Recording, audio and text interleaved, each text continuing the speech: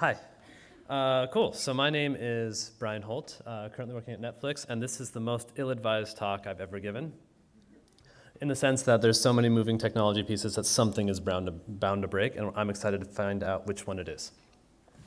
So my first ill-advised piece is I'm going to be giving a talk out of the command line, because that's a good idea. Throughout this entire talk, please feel free to tweet at JSConf IS. There's going to be several poll questions, and you can answer them, and they should magically appear up here. First one is, what's your favorite framework of choice? It looks like people are already tweeting React. And I think that's just because that's the name of the talk, so whatever, deal with it. Cool. So I'm going to talk about React and the idea of learn once, write anywhere. And this is kind of struck me while I was reading their docs one day, that the idea of learn once, write anywhere. Most of us are familiar with PhoneGap or Cordova or Ionic or any one of these particular frameworks that are trying to be write once, run anywhere. And to me, that's kind of a pipe dream. So that's why I kind of latched onto React learn once, write anywhere. So let's talk a little bit. I'm Brian Holt, whatever, no one cares. And I work at Netflix, which is pretty great. I like wasting all of your time. And where I used to work before Netflix was Reddit, so I really like wasting your time. Cool, so let's chit-chat a sec about React. First of all, if you went to Lynn's talk, it was fantastic about performance. I'm going to give you a little bit more high level if you're not intimately familiar with React. So it's a library for creating views, and that's kind of like just the high level. That's exactly what React is for. It was created for the DOM. If I'm not mistaken, it was created at Instagram, and then just kind of slowly took over everything in the entire world, including Netflix, Facebook, Firefox. What else is out there? Lots of things are now being written in React. Super, super great library. It's a pattern for writing UIs. And so we kind of got stuck with MVC as front-end developers, right? Like MVC is super awesome for the back end. If you've ever written Ruby on Rails, Django, like that kind of abstraction of MVC, model view controller, works really, really well. Hey, it looks like someone likes Backbone. Go team. So it works really, really well for the back end. Like this separation of concerns. If you have the models that talk to the database, you have the views that actually talk out to the clients, and then you have the thin little controllers that kind of wire all your data about. This works super well for back-end programming. And then people thought, it was like, this is an awesome idea. I'm going to apply this to the DOM. And it turned out that it's actually not such an awesome idea. If anyone's maintained a huge Backbone app before, it can fall apart at the seams sometimes. There are great Backbone apps out there, but you have to be very disciplined to get them to work well. So some daring individuals decided to look at this and said, there has to be a better way. We should write a paradigm that's specifically for writing UI libraries. And so they kind of came up with this idea of request response, right? Because that's kind of what the web has been like for years, right? Like you request a web page and you get back a web page. That's kind of the idea. So they have to say, well, we can kind of generalize this abstraction and apply it to more of a JavaScript framework. So they kind of came up with this idea of given a set of state, so I'm going to throw in state and I'm going to get an output of DOM, right, or of whatever my user interface that I'm looking for. And this ended up being really, really great. And then they came up with a bunch of crazy ideas of like how they can implement it with like the virtual DOM and crazy shit like that. But in the end of that, you actually don't have to care. Whenever you're writing React, for the most part, you don't really have to care how it's doing it. You just have to write your code, say, given this set of state, my output looks like this. Lol, JavaScript. Go team. Okay. So let's take a second to talk about what exactly is going on with this craziness up here. This is written in a library called Blessed. Did anyone check out Ken Wheeler's Webpack dashboard? Did anyone see that come up on Twitter? Yeah, super cool, right? Same library. I used it first, though, so suck on it, Ken. I hope he's watching the live feed. So anyone heard of curses, right? Like this is blessed, right? Instead of being curses, it's blessed. It's a dumb joke, but that's what they went with. So blessed is a you can write user interfaces for the command line using Node, right? That's all Blest is.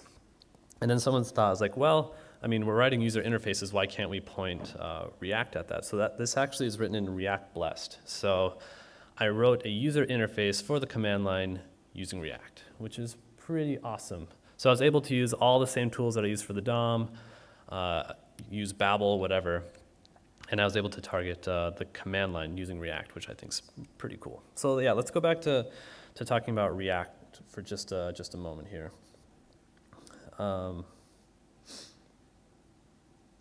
Actually, JK, LOL, we're gonna go back for just a sec.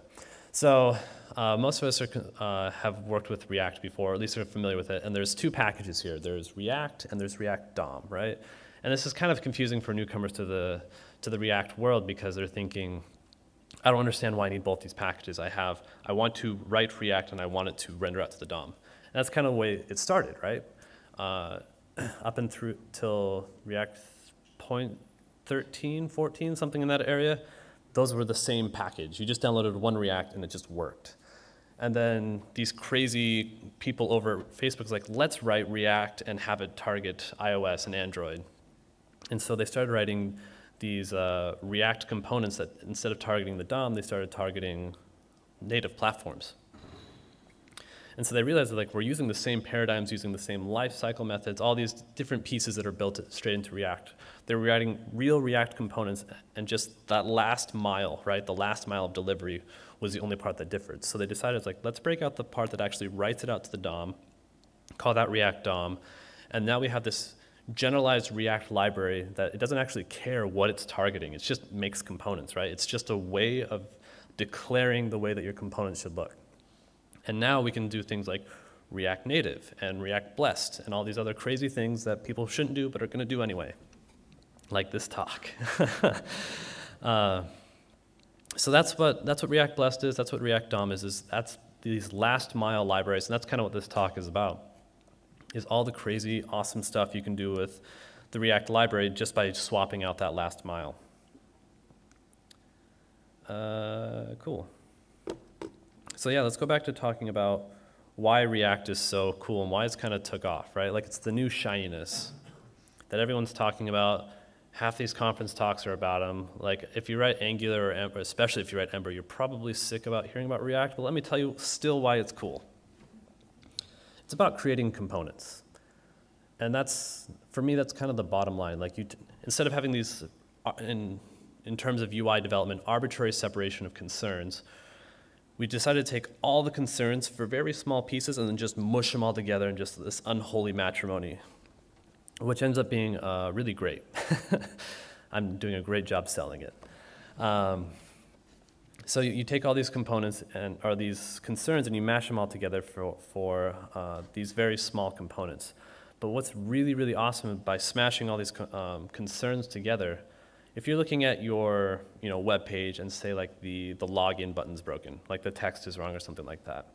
Let's pretend for a second that this is Angular. And I pick on Angular just because it's the one I know the best, but lots of frameworks have had this problem before. It could be a jQuery app, it could be just a plain vanilla JS app.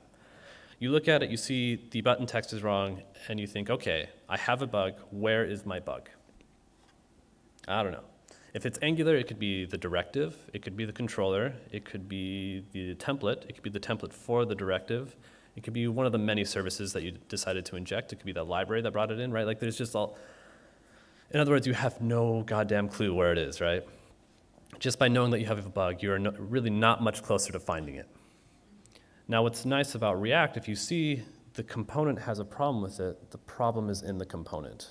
Like it just has to be there because all the concerns live there. Now I'm simplifying a tiny bit, right? Like I guess it could come from a user interface library that you are using in conjunction or something to that effect. But my point still stands that you have a very, very good intuition of where it lives, and you have at least the beginning of the trail to go find what's wrong with it. And I think that's having a beginning point when finding a bug is already a huge step up. So yeah, it's a pattern for creating user interfaces. That's what React is. It's a pattern for user interfaces.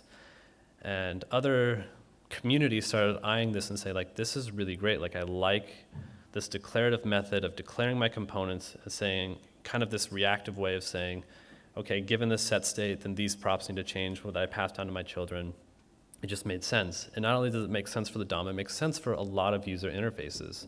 As you can see here, this was really easy to write. This didn't take me very many lines of code, and I wrote an entire presentation giving kind of piece of shit, let's be totally honest. But I wrote this with not too many lines of code. Now, if I asked you today to go out in Node today and write user interfaces for the command line, first of all, you'd be like, why? But secondly, it'd be kind of hard to get started with that. But using React, this was actually really easy. Like, I don't have to know anything about writing for the command line. And to be honest, I really don't know that much about it. But I know a lot about writing React because I've been doing it for a long time, and I was able to knock this out super fast because I was able to take those same things I had learned for writing React for the DOM, writing React for native, and actually even at Netflix we're writing it for on TVs, PS4s, Xboxes, that kind of stuff. I was able to take those same learnings and apply it here. And I think that's pretty powerful. I was able to target a platform that I really don't know too much about, which is pretty fantastic. So again, this is not the dream of write once, run anywhere, right? I can't take this same code and try and run it in the browser. I can't run it on a TV. That's not a useful target, at least in terms of the technology, in my opinion, available today to us. However, the idea that I can learn this paradigm once and then apply it in many places, very, very fascinating to me, and so far has pretty well held up. In fact, React, in terms of its ecosystem today, is very much about embracing the differences in all the different platforms. If you're writing React Native for Android, you're encouraged to, if you need to drop into the Java layer and knock out a couple pieces and then have that plugged back into React Native, those escape hatches are not only like available, but they're encouraged. And the same thing with React DOM. If you need to, in component did mount, reference the window, bring in a jQuery plugin, for who knows why, I wouldn't suggest it, but if you need to do it, you can do it, right? And so it's about embracing the differences in the platforms. So let's just take a little sidetrack to JSX.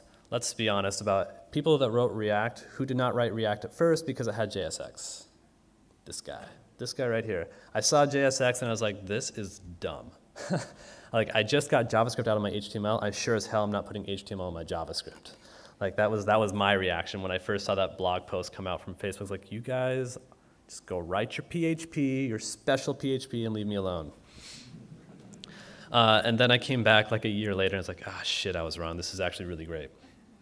So let's talk about, well, like, what is JSX? It basically lets you write XML-like syntax, AKA HTML for the most part, directly in your JavaScript. And it's really just syntax sugar that just transpiles to function calls. That's 100% of what JSX is. But the reason why I like it is I'm writing code to mimic markup, right? Like, ultimately, that's what I want to do. I want to write code that ends up being markup. So if I'm writing code that's going to end up being markup, wouldn't it be great if I could just write the markup, right, and skip that kind of middle step? So that's what JSX aims to be. Is like, you're trying to get HTML ultimately output to the DOM, so just write the HTML, and then they'll transpile it into something that actually really works in JavaScript. And for the most part, introducing a build step is not really a problem anymore because most of us are using Babel, right? Most of us want to be using Babel if we're not already using Babel. So introducing another plugin that transforms your JSX, typically not a problem. So if you are holding out still because of JSX, I suggest, one, everyone that I know that writes React eventually ends up on JSX, with one exception, but he's kind of weird, so it's cool. But just give it a shot.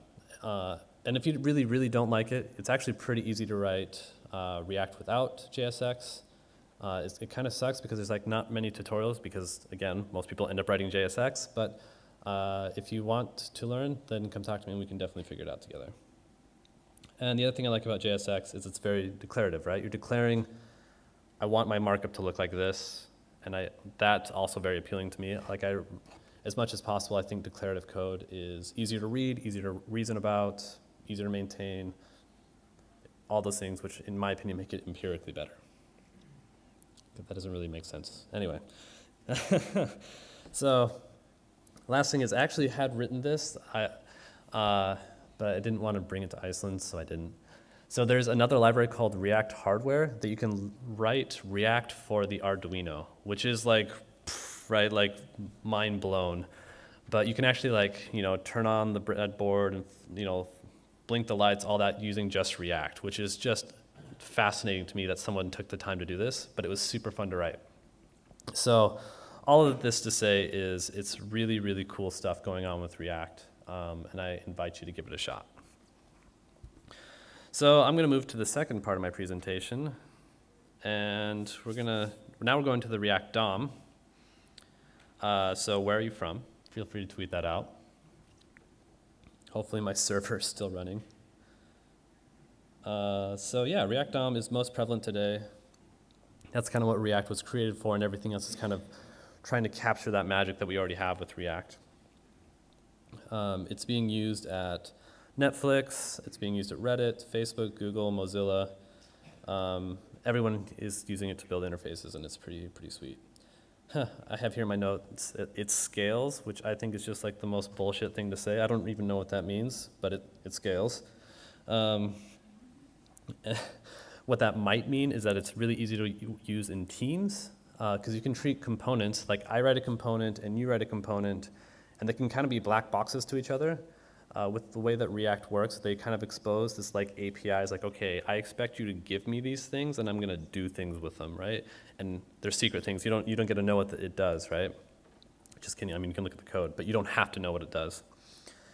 And I think that's pretty awesome that you can treat your colleague's code as a black box. That can be scary too if you don't trust your colleague, but then you have other problems, I suppose. So let's talk about like what this might look like. So this is kind of a typical React app that you might see, right? That you have these interior like drop-down components, and then you have like an author panel. I don't even know what this is supposed to be. I grabbed it off Google image search. But it's a component made up of other components that is then inside of another component, which is then inside another component, right? So it's just components inside of components inside of components. But like something that you might notice which is really cool, I have a couple of drop downs right here, and then I also have a drop down over here. Or I have like a date picker over here. Like I write these little components, and then I'm able to just use them across the site. My favorite example of that is I used to work at Reddit, and you can think about a Reddit post, right? In a Reddit post, you can give gold, you can upvote, you can downvote, you can report to the admins, you can give a permalink. There's all these different behaviors that are commonly associated with posts, no matter where you put them, right? It could be embedded into another page, it could be on the comment view, it could be on the home page, it could be on a subreddit view, all these different pages that display the same component. Well, it's kind of annoying to have to either copy and paste these, the JavaScript associated with these, all these behaviors that also have to come with the markup and all the styling and all that kind of things. The nice thing about React is I write this drop down or this Reddit post, and I'm able to embed it in all these different places, and it brings with it all of its styling, it brings with it all of its behavior. It's very, dry, do not repeat yourself kind of an idea. And I think that's pretty awesome. In fact, what you're seeing here is another presentation crazy thing that I decided to write. Oh, you can't see that. Well, I swear there are,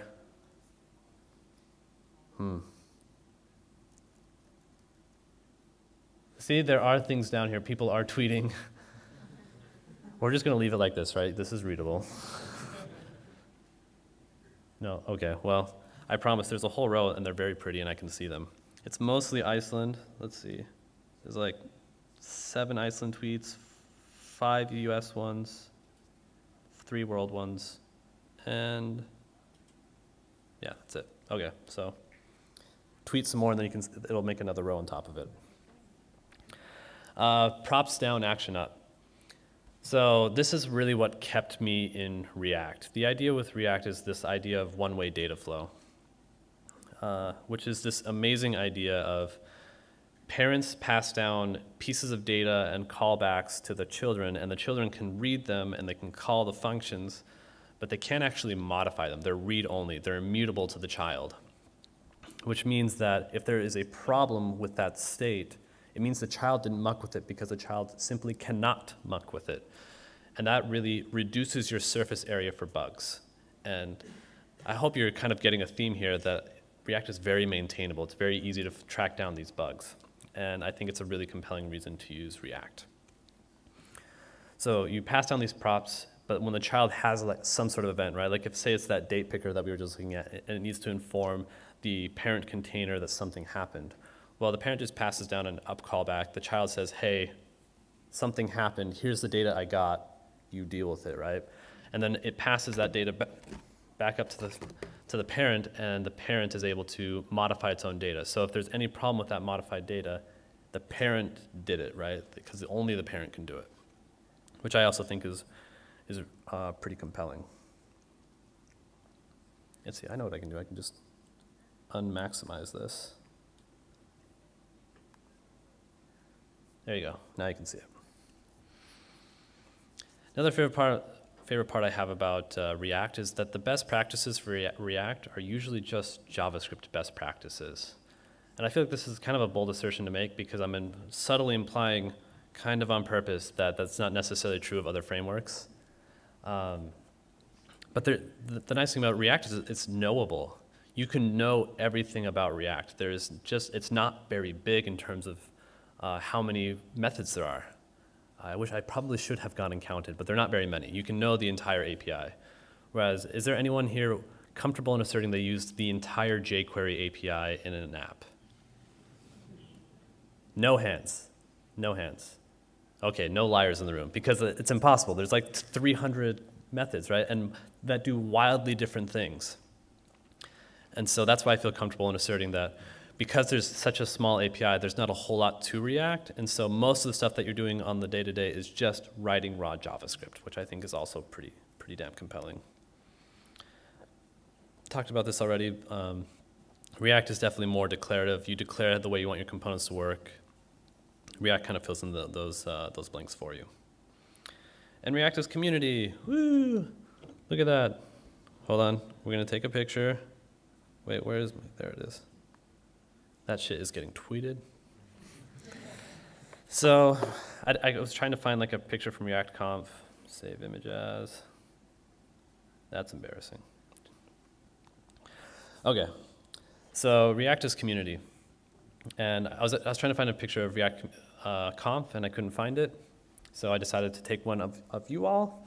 React is a great community, and the other thing that's React is community is this is a webcam component that I did not program, but stole from NPM. Thank you, NPM. And it had everything built in. Like I took that screenshot, I didn't have to do anything that was already built in. So there's also a community of people that will help you out. So yay, go team. And React is a fad, absolutely. Like anyone that's not telling you that is totally deluding themselves. Like, obviously it's new shiny right now. We had new shiny Angular a couple years ago, and we had Backbone, Knockout, Gwt. Anyone still writing Gwt? I'm sorry. Just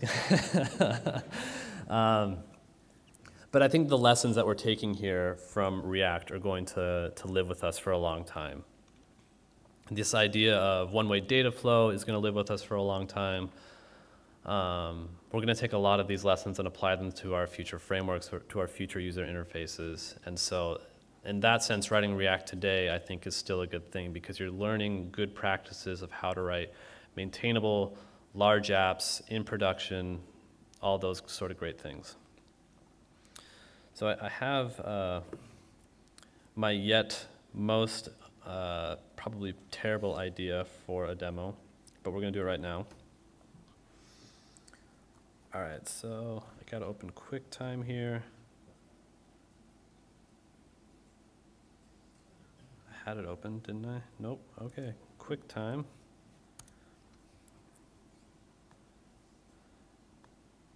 And new movie recording? Yeah, maybe? Cool. All right, so this is also written in React.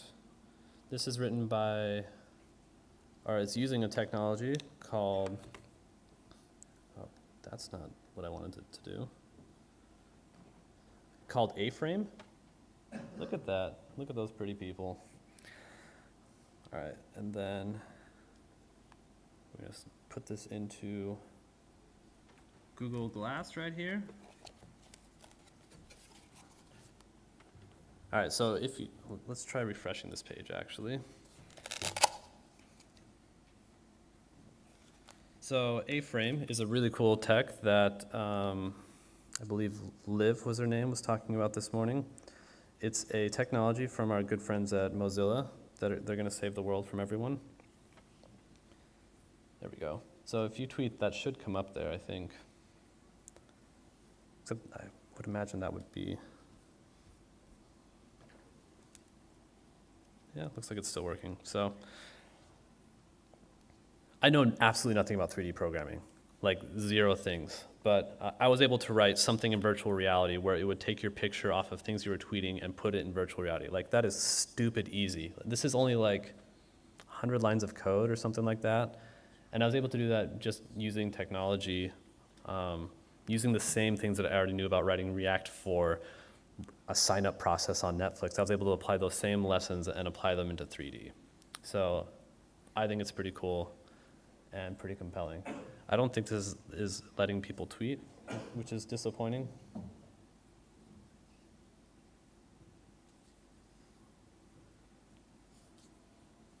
But nonetheless, I promise you it does actually work. Let's see if I can actually just do it on here. I'm almost out of time anyway, so.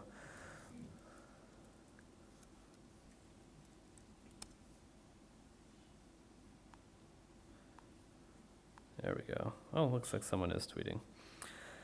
So, yes, React Learn Once, Write Anywhere. It is a real thing if you take the time to learn React, and I think these lessons that we're learning now with React community are going to serve us into writing user interfaces for a long time. So, thank you.